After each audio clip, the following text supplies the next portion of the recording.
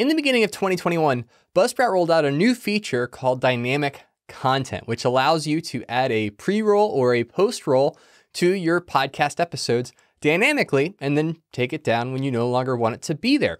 And it's a feature that we rolled out as a free upgrade to every single one of our plans. Well, in this episode, I'm going to tell you about 2 new features that take dynamic content to a whole nother level.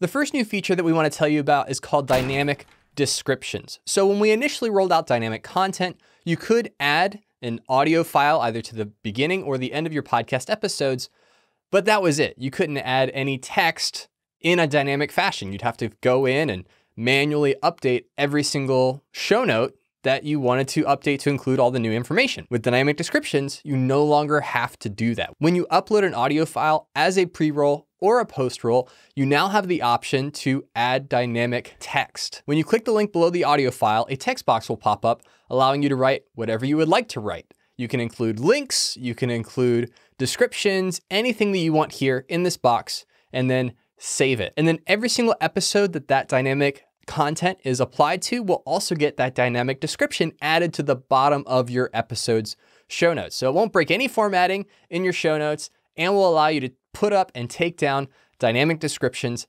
at will. So now let's talk about 3 different ways that you can use dynamic descriptions for your podcast.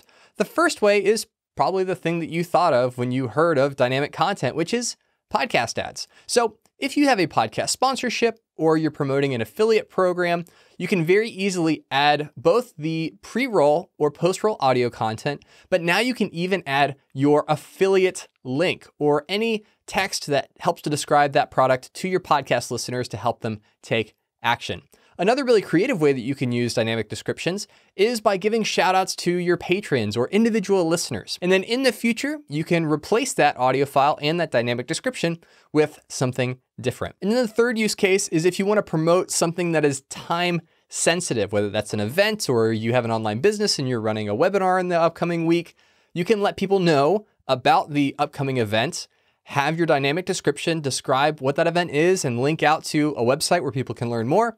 And then when that time has passed, you can easily take that down and it's no longer a part of your podcast episodes.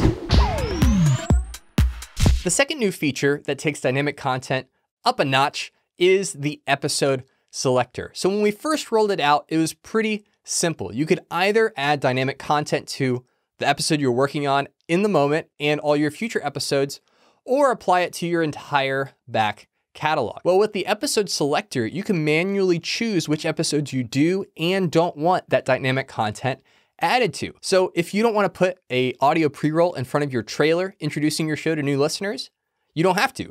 And you can still apply the dynamic content to all of your other episodes. And the cool thing about the episode selector is once you've identified that you do or do not want dynamic content added to that episode, Buzzsprout will remember that. And so the next time you add an episode or update your dynamic content and replace all of your pre-rolls or all of your post-rolls, Buzzsprout will remember exactly which episodes to apply the dynamic content to. So you don't have to go back and select and deselect each episode every time you want to change out your content. We hope you enjoy these new features in your Buzzsprout account, and we can't wait to share with you all the incredible features that we're working on very soon.